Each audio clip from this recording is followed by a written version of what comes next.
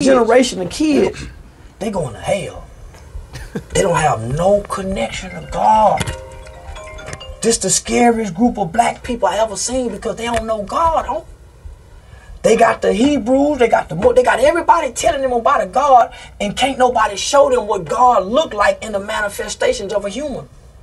Grandmama coming down to the court, standing up in court, saying to the judge, Yana, and the judge seeing your grandmama's God been giving you favor because of your grandmama. Your mama coming down to the prison, and the prison people seeing your mama pray with you before y'all leave visitation, and they treating you different because of your mama.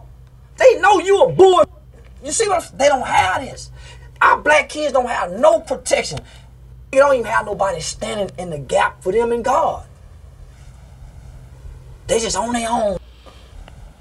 Standing their way out. Homie, listen.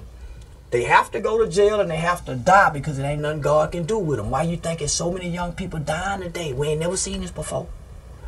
We ain't never seen young. They have to because it ain't nothing God can do with these hearts of young people because of the fruit that they come from. The seed and the fruit is all the same. Sit your down. Some of these little ain't never had a hug from Big Mama. They grandmama said, I'm too young to be a goddamn grandmama. Call me mama. Don't call me grandmama. Grandmama don't even want to be young. Don't even want to be called grandmama. So you can't just go up and lay your head on the chip. Boy, what the f you want? Boy, I'm tickling you got kid. I'll be happy your mama come get you. They being rejected like straight off. Get away from her. Get. Nobody's hugging and nurturing and breathing life into these little black motherfuckers, homie. So this is what I'm saying. Get out the way of God. Go get the ones that ain't got no problems.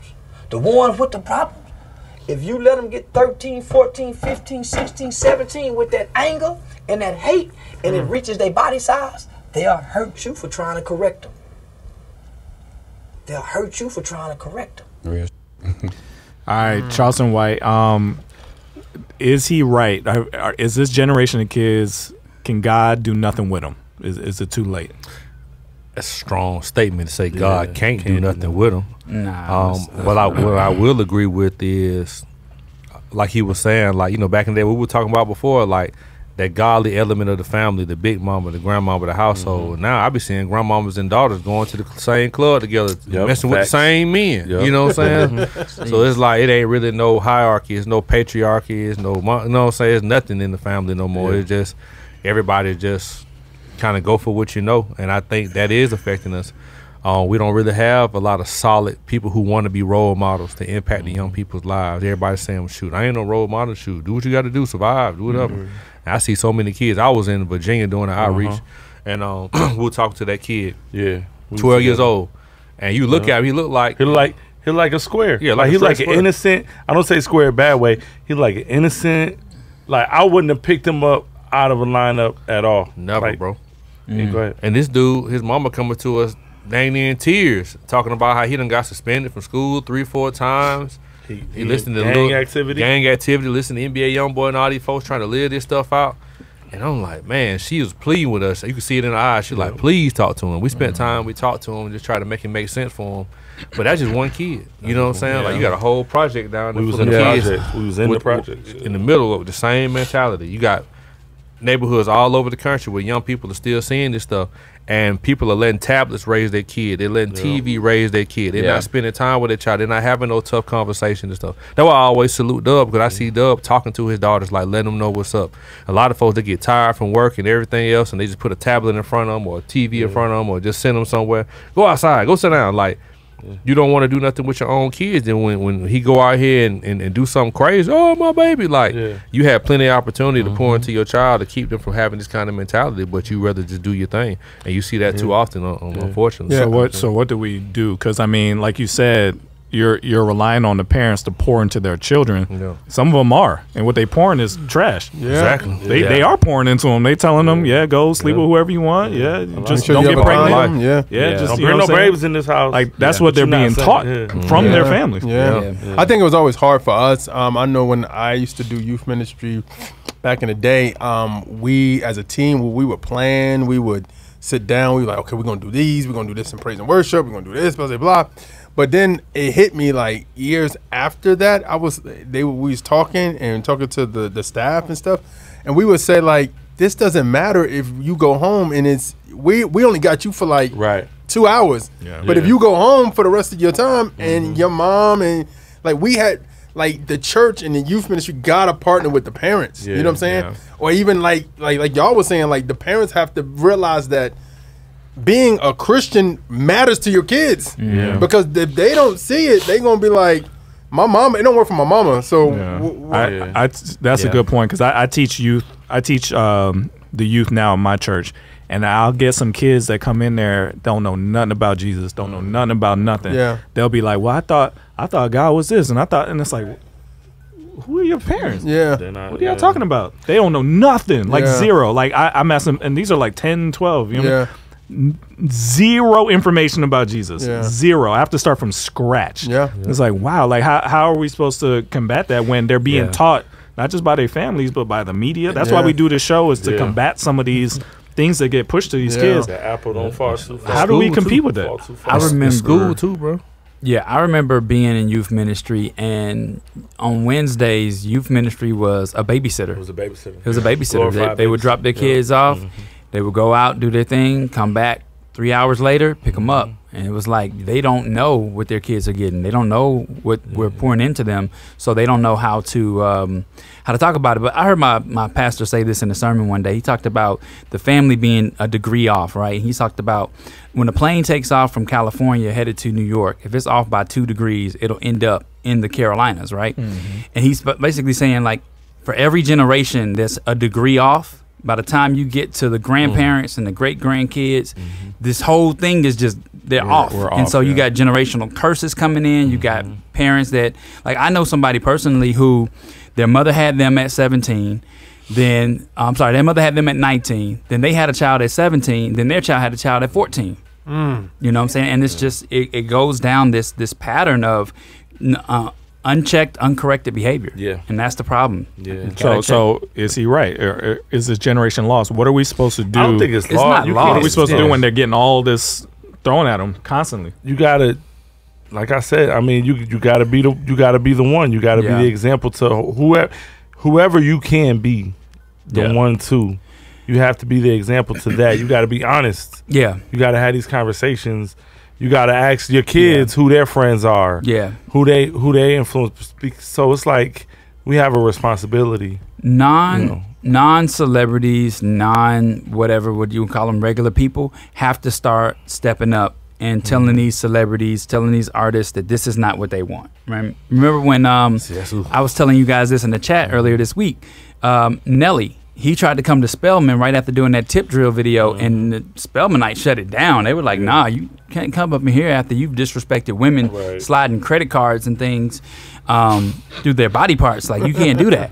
And so that's where it starts. That's where the change will happen if regular people who are listening to this music or consuming this music stop saying, no, enough is enough. This BET Award situation should have never happened.